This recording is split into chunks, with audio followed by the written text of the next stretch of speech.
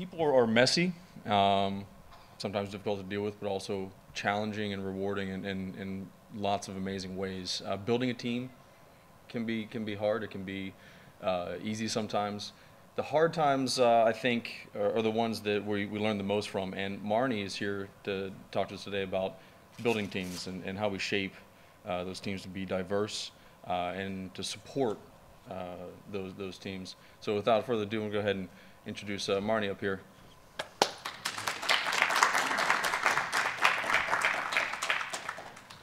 Hey, is this? Yeah. Can you hear me all right? Cool. Yeah? Good. Okay. Hi, I'm Marni. This is my first time public speaking, so if I talk really fast or vomit, I'm sorry. Yeah. So I'm not here to talk about why we need more women in tech. I believe that you're all here because you know there's a problem, that there are these nuances in the tech industry and tech culture that are actively pushing women out. And I'm hoping you're all here because you want to be a part of the solution. And I'm here to talk about what those nuances look like, how it's not the same for all women. So not all the nuances will look the same, so not all of the ally work will look the same. And it's not easy. I mean, culture isn't break-fix work. We can't just treat our coworkers like servers. You can't SSH your coworker and restart them if they say something offensive. You can't just grep a previous dialogue for a bad joke. You can't just type brew install feminism and expect that to work. Also, heads up, this is all on Git. I will let you know how to access it later. I'm sorry, the font is really small. So, welcome to Mansplaining 101, Cisadmin edition. My name is Marni Cohen, and I am a business systems developer at Puppet Labs, and that makes me a woman in tech. Actually, a lot of things make me a woman in tech, not just at work. Outside of work, I build my own video games. I help my friends with their computer problems, from repairing damaged hard drives to website help, front end or back end. I mean, to my tech illiterate friends, I'm a computer genius. But at work, I don't feel like one. And the longer I'm in the tech industry, the more I realize I'm not alone. These nuances in tech culture are keeping women from being represented and feeling represented and being acknowledged for their accomplishments. So I decided to learn more about it. I sent out a questionnaire to women in tech, and it crossed the Twitter, Facebook, community channels. And in 2 days, I received 75 responses full of personal stories. And I closed it down because that was more than enough for me to start with. I mean, I wanted to be able to give voice to all of these women and gender minorities that had shared all this personal stuff with me. So I decided to share them with you. So here's a key. Whenever you see a scroll, gosh, that is so tiny. Oh, that's just gonna, no. All right. Whenever you see a scroll, that is one woman or gender minority's experience in the tech industry. And I want to start with this one, which said, I've had some people openly stare at my chest, but since I recognize it as just clear social awkwardness instead of bad intent, I am okay with it. I want to start with this quote because it just makes me feel really gross inside. I mean, this isn't appropriate. This isn't okay. This complacency shouldn't exist. I mean, women shouldn't have to just be okay with this sort of behavior. And what does that say about other women entering the industry? And this person's not alone. There were a lot of responses like this. And again, this will be online later. If you don't have a chance to read it, or if it's really tiny, there will be opportunities.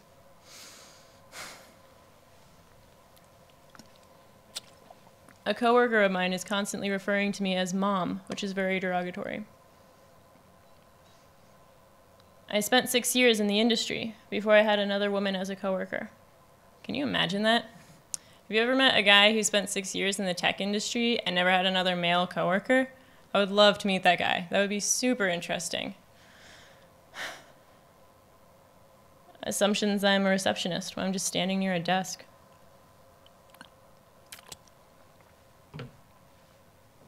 All right, so we have a lot to talk about. Here's a little progress bar to kind of give you an idea of where we're going to go with this. We're pretty much all the way through the intro. Next, I want to talk about semantics, the language that we use when talking about oppression. We're going to talk about words like mansplaining, talk about gender terms like cis and trans, talk about microaggressions and ally. And then we're going to look at syntax.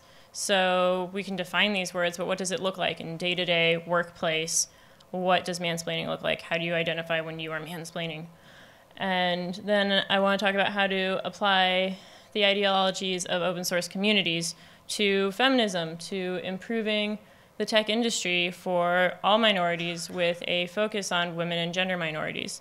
And I say all minorities because not all women are white, not all women are able-bodied, not all women are neurotypical. So if you want to make the tech industry better for women, you have to make it better for all women. So let's get started with semantics, the language that we use. Before I joined the tech industry, I was an English major. And in English, you can have a word spelled 20 different ways, still means the same thing pretty much. In tech, you can't do that. You need to use the right word in the correct way, or else the computer has no idea what's going on. And feminism's kind of similar. It's not as rigid, but you want to use the correct term to line up your intent with your impact.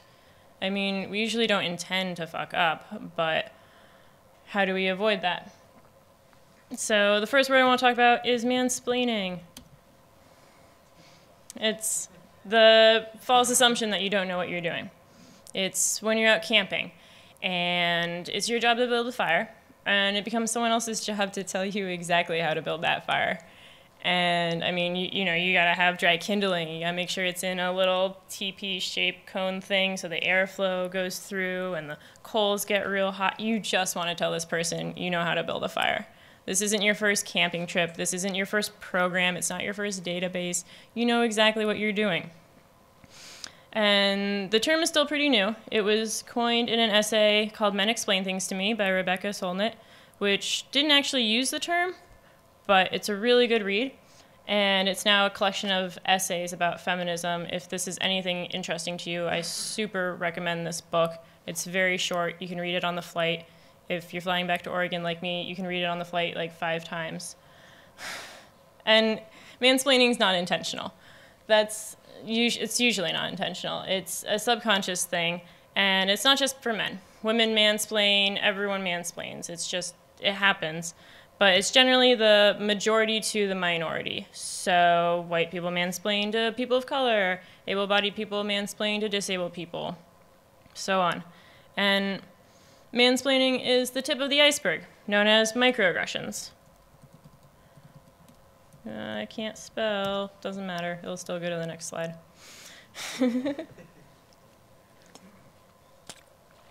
Microaggressions are the everyday incidences that occur based on perceived identities. Microaggressions are mansplaining. They're like this. A message to the majority. Stop treating conferences like a dating pool. Stop assuming the whole room is male in your presentation. Stop being surprised at me being present and pointing me out. All right, we got a lady in here. It's the absolute goddamn worst. Believe it or not, but there's a place between alienating and ignoring that exists. These are all microaggressions. Microaggressions are when you are reading tech writing and it's only male pronouns. The audience is assumed male, as if a woman would never pick up and read some tech writing ever, or even board game manuals. I see that all the time. Microaggressions are that whole list at the beginning of like standing near a front desk and having being mistaken for a receptionist because you're standing near a front desk. Microaggressions are when a recruiter tells you that they are actively recruiting females, so you're never going to know if you're hired for being a woman or for being technical. Microaggressions are hard because they're so little, but that makes them much more powerful because you can't just take them to HR and say, oh, someone said this thing that kind of has just been in the back of my head, and it's rough. They add up, and each time one happens, it just builds onto the next one. And the problem with that is that once you are pushed down by a microaggression, this thing called imposter syndrome can keep you down. Man, imposter syndrome. So, imposter syndrome is when you feel like you're a fraud, and like one day everyone's going to figure out that you have no idea what you're doing. They're just going to bust down the door and fire you or take you away or all laugh and point at you. Just totally embarrass you. And everyone feels it to some degree. But for oppressed classes, it's especially damaging because those microaggressions are sort of confirming this stuff for you. Like, if someone mansplains to me how to do my job, then if they do it enough times, I start to think, maybe I don't know how to do my job. And then I freak out and worry about going into work. And this happened. I was worried about going into work for like 3 months because I was like, oh, I have no idea what I'm doing, what's happening. But then I learned that imposter syndrome is a real thing, and it made me feel better. I went and I told my friends, like, oh, I feel hopeless, but there's a word for it, so it's okay now. And it actually helped. And imposter syndrome's tricky, and sexism is tricky, and all of this is so complicated. And that's why we have feminism to battle it, essentially. And I know feminism is a big word. Going to try not to talk too much about it because that is a whole talk on its own. This is kind of feminism 101 secretly. But feminism, for the sake of this talk, it's treating coworkers like coworkers. I mean, in the greater scope of things, it's treating people like people. And it's nothing to be afraid of. It's not an insult. It's something to own and be proud of. I mean, by all of you being here, you're a part of the feminist movement, and that's huge. It's huge. It's really cool. It's really powerful. It's something to own. And when we talk about feminism, I mean, you know that there's like men and women, but there's another part of gender that's cis and trans, which is kind of its own thing, but is worth talking about for lots of reasons. So cis and trans is like when, I mean, they're chemistry terms. Cis is to stay on the same side of, trans is to be on opposite sides of. So let's say you're born, come out of your mom, doctor slaps you on the butt, says it's a boy, so your assigned sex is male. That's the side of the track you're starting on. You go through life, you identify as male, you perceive the world as male. Your identity and your assigned sex are on the same side. That makes you cis male. It doesn't mean you're inherently sexist or bad or anything. It's just the term for it. And likewise, on the other side of the world, or the gender world, if you come out of your mom, doctor slaps you on the butt, says it's a boy, your assigned sex is male. You go through life, you don't identify as a male. You don't see the world as a male. You identify as a female. That makes you trans female. Also just makes you female. The only reason I'm really bringing this up is because not all women are cis, so if you want to be an ally to all women, you have to keep that in mind. And all of this builds up to how we can do ally work to make the world a better place, essentially. And that's the last term that I would like to talk about is ally, which is a big term. The main thing I want to say about ally is that it's not an identity. It's not like, oh, I identify as female, I identify as an ally. It's like a verb. It's what you do. Ally is like if you're going to work and you notice the accessibility button is broken. It's not a button you usually use, but it's not working. The door doesn't automatically open. So doing ally work would be going inside, picking up the phone, calling building management, facilities, whomever, and saying, hey, this button is broken, and taking the steps to actively get this fixed. That is doing ally work. If a tree falls in the woods and doesn't make a sound, or doesn't make a sound, whatever, yes. If an ally does work and no one sees it, it's still ally work. It's still good. It's still important. It's just making the place better for other people.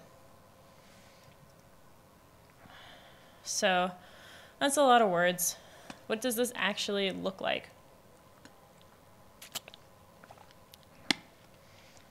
The most common form of mansplaining is interrupting. If you take anything away from this talk, the most important thing you can take away is to watch how often you interrupt people. The most important thing that you can take away from this talk is to watch how much you interrupt people.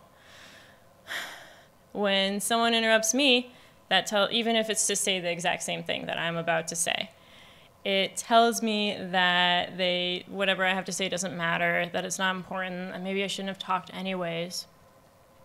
And it sucks in the most basic form. And there was a study done earlier this year where there were 80 3-minute conversations. And it was half men, half women. And the study was to see if there was a difference in how men and women speak. And there wasn't a lot of difference. The main difference was that interruptions happen, that women interrupt men once on average in those 3 minutes, and that they interrupt women almost 3 times that. So thus women also mansplain. Men interrupt men twice in those 3 minutes on average, and they interrupted women 2.6 times. So women get interrupted a whole lot all the time in just like those 3 minutes. Imagine if that's a half-hour meeting.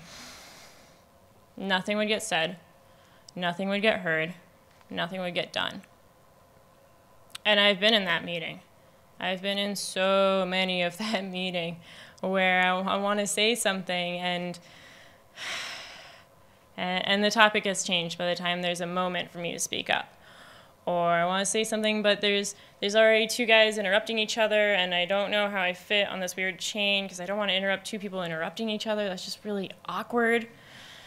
So maybe I don't say anything. And the meeting goes by. I don't talk.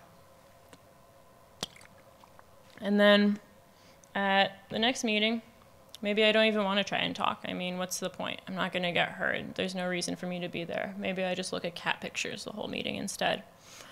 And I mean, it's weaker. I mean, why am I in a meeting if I'm not contributing? It's weaker for the team. It's weaker for the meeting. It makes me dislike my coworkers. It's kind of this spiral, and the imposter syndrome kicks in, and it's a whole mess. So how do we give space for people who want to be heard, who are trying to speak up and are being silenced, or just no one's there to listen? So I'm going to talk about some basic active listening skills.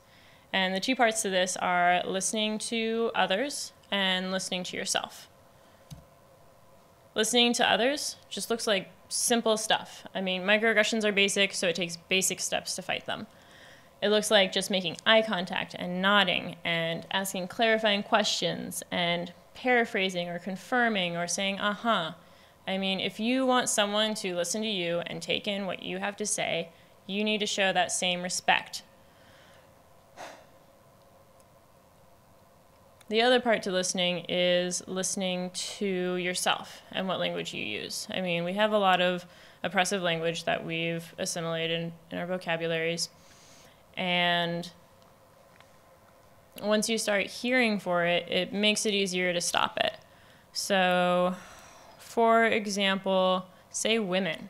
Don't say girls, ladies, honey, sugar, sweetie, other sugary food, birds, chicks.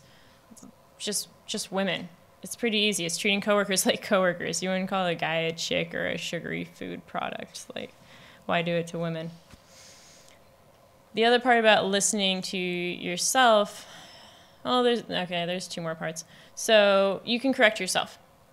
If you hear something if you say something that you didn't mean, that doesn't, line up your intent with your impact. For example, let's say you say Windows is retarded. Then you can stop yourself and say, oh, I did not mean that. I meant to say that Windows is frustrating because of X, Y, and Z. It's very easy. It's okay to backtrack. It's fine. And then if someone comes to you and they want to talk to you about something, about someone, and they're trusting you, there's right and wrong ways to handle that. Like this one. I want you to be able to come to me about things, but I think the most important thing is that you feel comfortable talking to this person directly when you have an issue. And everyone's mental response was, yes, I know. That's why I'm coming to you, because I don't feel I am capable of making any progress with this person. If someone's coming to you with an issue, don't give excuses. Don't say boys will be boys. I mean, girls will be girls doesn't fly, so why would boys be boys fly? If you don't know what to say, then practice active listening. So that's a lot of information. What are some actual tools that we can take back to the workplace to open up dialogue, to improve everything for everyone, ever? It's that easy, right? Let's pretend that all the tools that we have, there's so many of them that they make a pyramid. And the top of that pyramid is one-on-one. If you're just working with one other person at work, paired programming, what can you do? There's a handful of things. You can ask to drive. That is, if someone says, can you help me with my computer? You can ask permission to drive, and that means touch their computer, use it, figure out if they want you to just talk them through it. Is it something that they just want you to fix for them? Do they want instructions? Are they partway through it? Just ask to figure it out so you don't mansplain all over the place. Another thing is observing. I mean, no statistic is more real than if you look at your own company. Check out your org chart. How many of your coworkers are women? What percentage of those women are technical? What percentage of those technical women have senior titles? Compare it to the men. That way you can track progress. And listen. Use those active listening skills. Check out who in meetings isn't talking, who isn't speaking up. Give them space. Ask if they have anything to contribute. If they don't, then why are they there? Mentoring is also really powerful. I mean, we're all told to ask lots of questions, so be someone that we can ask questions to. And if you have the time or resources, hold classes, Skillshare. I mean, Ruby for 1 hour a day, once a week. It'll teach a lot of things to other people in the company. It'll strengthen everyone. It's really powerful. And be inclusive. If you want, the smallest thing that you can do is, if your team is going to lunch, invite each person individually. That way, no one feels like they're being dragged along. And there's also checking in. I mean, a lot of the tools I'm talking about can be equally used to oppress. So if you see that happening, sometimes it's more alienating to the person being oppressed if you speak up right then. That might be really awkward, bad thing, you know, it can just be really awkward. So checking in is kind of a powerful tool. Biting my tongue at something as obvious as this drives me crazy, and I don't know if I can do it again. But then again, maybe in that moment, I'll be just as afraid about my professional future, and that will be enough to keep me from saying anything. So if you see something happen, you can check in later. You can go up to the person and say, hey, I saw this incident occur. Do you want to talk about it? Do you want to check in? It's really nice. It's really polite. It's really powerful.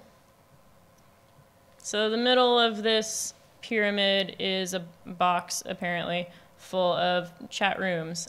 No, it's how to open dialogue. It's ways to give space for people who want to talk about things.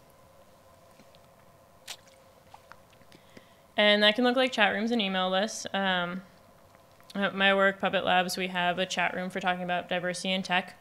On average, 10% of the company is in there. And we can talk about anything. You share articles, you can talk about what Halloween costumes are appropriate, things like that. There's also meetups. You can have women at lunch meetups. You can have women after lunch meetups, after work. It helps build a safer space, helps build community.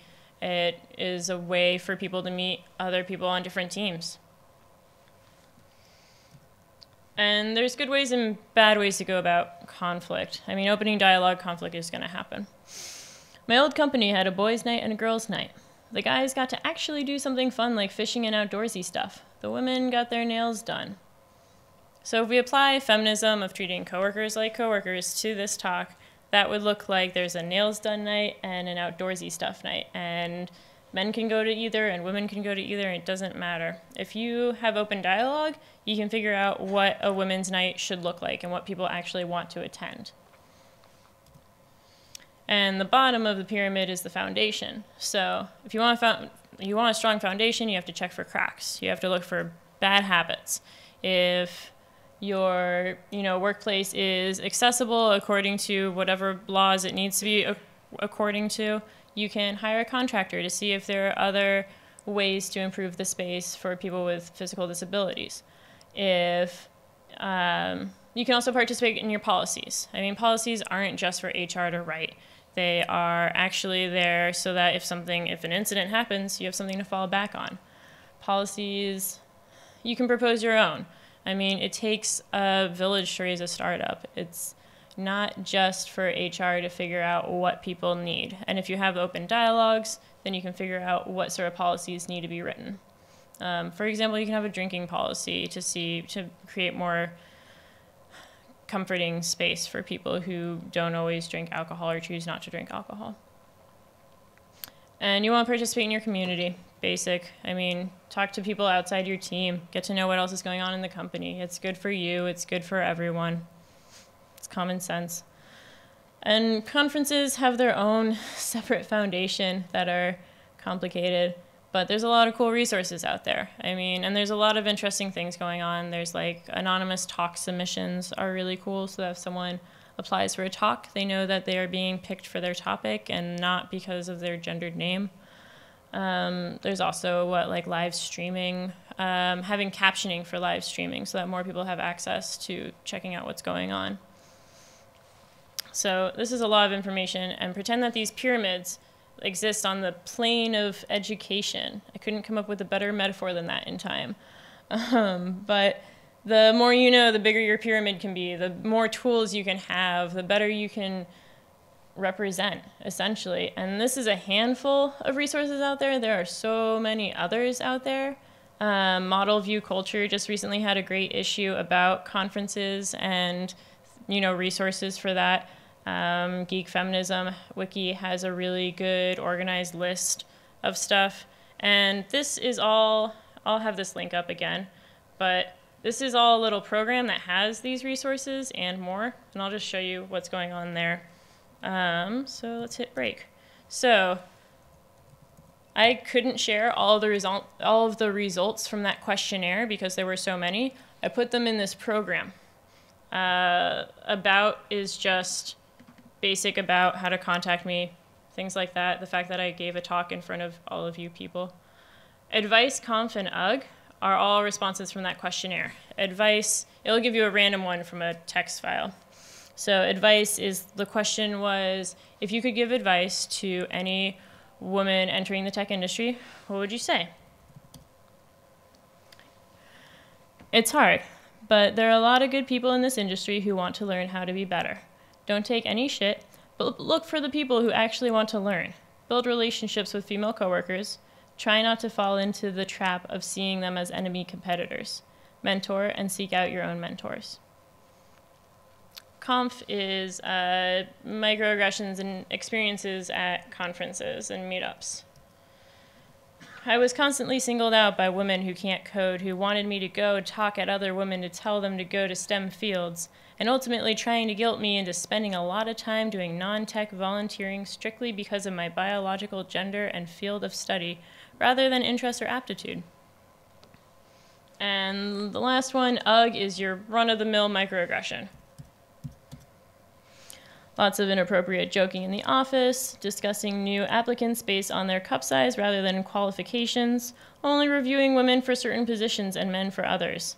Nothing that is outright harassment, but lots of things that scream sexism. If you really want to, you can open up the text files and just read all of them. It's really depressing, though. The advice one isn't as depressing. And the other part of this program is the Learn. So there's audio, which is audio and visual conferences and sites. And if you type one in, it'll just pop up a random. So this is an article from Bitch Magazine with studies about mansplaining and talks about Kanye and Taylor Swift. And you can also, there's a whole text file of just websites. So gitlab.com/Marni/mansplaining. I have it written on little scratch paper that I will leave over by the water if you want. I have it on business cards if you want to talk to me. It'll be on the last slide too. So we've talked about a lot. We've talked about semantics, the language we use when talking about oppression, how microaggressions are basic and imposter syndrome is a damage multiplier once microaggressions get you down, and ally is a verb. It's not an identity. We've talked about syntax, how to line up your intent with your impact, and to watch your interruptions, and your language. We've talked about how to apply open source ideologies to the community of feminism, how to add to it. I mean, the tech world is all about innovation, so how can we improve feminism in our own backyard? And there's a lot of opportunities for women to enter tech and learn about things, and there's only more and more opportunities out there, so let's make it a nicer place to be. I'm done. I dropped my... I don't know, do I have time for questions? Okay. I think I have time for questions, if they're short questions. If they're long questions, just email me, Marni at Puppet. I can zoom this slide in. That's fine. Yeah. Oh, no, there. Nothing. No questions. Those two. Okay. Okay, so the content was wonderful. Like, there's a lot there that I, as a guy, didn't know. I didn't know all the details of mansplaining, things like that. And I and other guys I know are often afraid to ask, why is this mansplaining? You just told me something I said is mansplaining. Why is it mansplaining? Because we're afraid that if we ask that, it's going to make us seem like we're being aggressive, or that other people are going to turn around and say, you just don't understand, this is just male privilege, now we're going to shoot you down, and it explodes into this huge mess, and without anyone intending it to start that way. How can we get to the point where men who genuinely want to help and learn more about this can openly ask questions so that we can all join in and, make this better for them? Totally. So for anyone who didn't hear, the question was essentially, how can men have open conversations about this without being shut down by feminism? Yeah. Without any intent to, Yeah, that way, but it totally. I think it's still important to try and ask. I know a lot of coworkers who can be afraid to talk about this stuff. I mean, it is daunting. It is a different world. If you really don't know and are really not sure if it's something okay, you can email me. I won't be offended by anything, unless you're trying to offend me, in which case I won't reply. I mean, you feel free to run it by me and I can tell you. I can be your personal checker. But it's worth asking. As long as you say, I'm coming from this place where I don't understand this, can you explain this to me? Yeah. Yeah, hope that helps. Yes. Cool. Anyone else?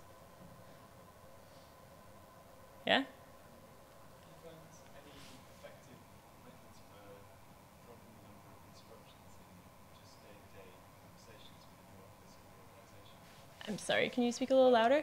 So have you found any just sort of day-to-day tips for reducing the number of interruptions in conversations in your organization? That one's tricky. I've been practicing this in front of my coworkers, and I think that's been helping, honestly. Really just talking about it. If you find articles about interruption studies and share them with coworkers, and they start to kind of get that in. If you just talk to coworkers like, hey, I saw this thing, and people interrupt so much more than I thought they did. That kind of starts the dialogue and gets people to keep it in their subconscious. Follow-up to that is I've seen somebody do this that's recently come onto our work who will ask somebody in the group that hadn't said anything, what do you think? It's a really simple question, and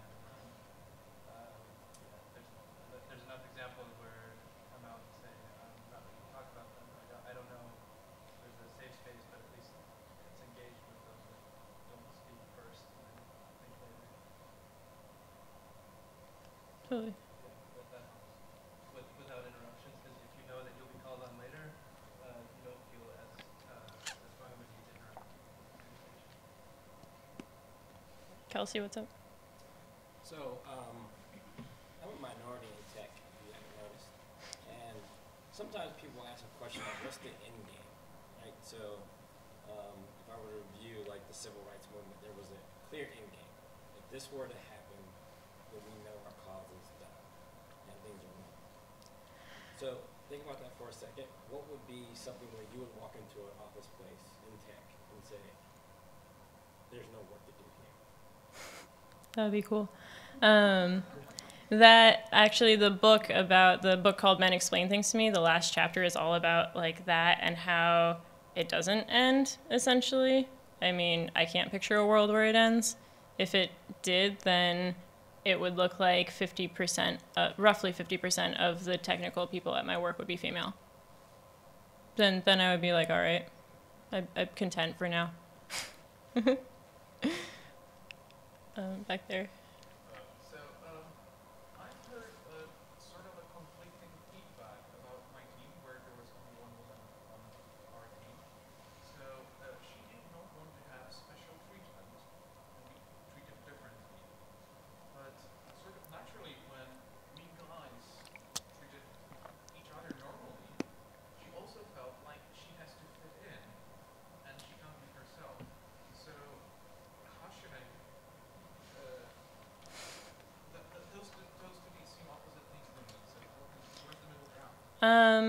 I mean, it's hard to figure that stuff out. I go through the same thing where sometimes I want to fit in and be one of the guys, and other times I'm like, well, but I'm not a guy.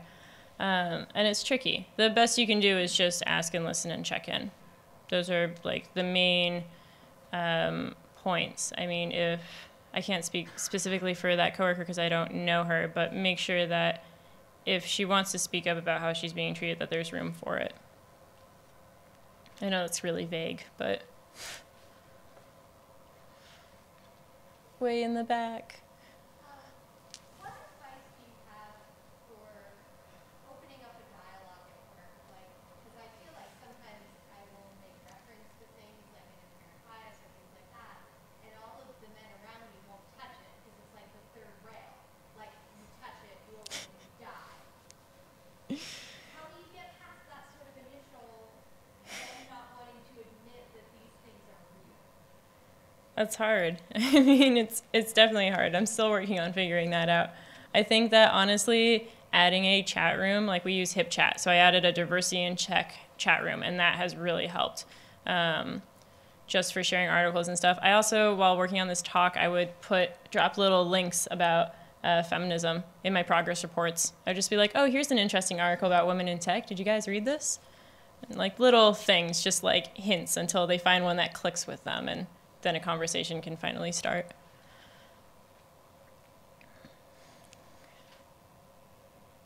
Yeah, no questions about the men's right movement. That was what I was worried about. Okay, am I out of time yet? Oh, no, I'm done. If that's okay, thanks.